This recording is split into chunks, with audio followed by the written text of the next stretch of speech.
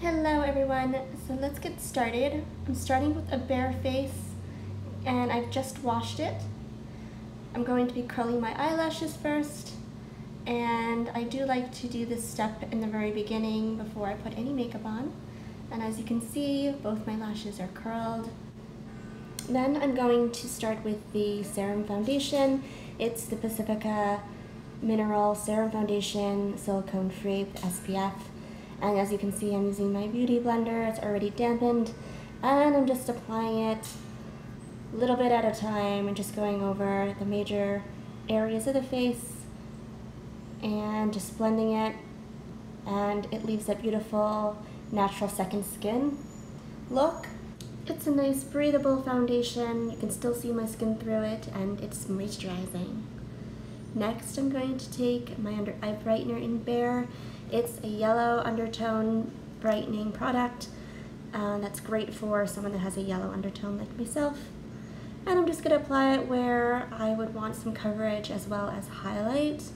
So all the prominent areas under the eye for the coverage, bridge of the nose, the chin, Cupid's bow, and forehead. And then I'm going to take my beauty blender again, same beauty blender, and start blending away. Blend, blend, blend. You want to just stay focused in those very specific areas. You don't want to blend out too much or else you'll turn into a white ghost. So great, it's nice and blended, and voila. And it's nice and light. Now I'm going to go in with my highlighter bronzer. It's the Coconut Multiple. And I'm going to go in the highlight. It's that beautiful shimmer. And go high up on the cheekbone, bridge of the nose. And I'm just blending with my finger. I use it as my eyeshadow. And then I'm going to go into the bronzer, and I'm going to do a very light contour, again using my finger to apply it.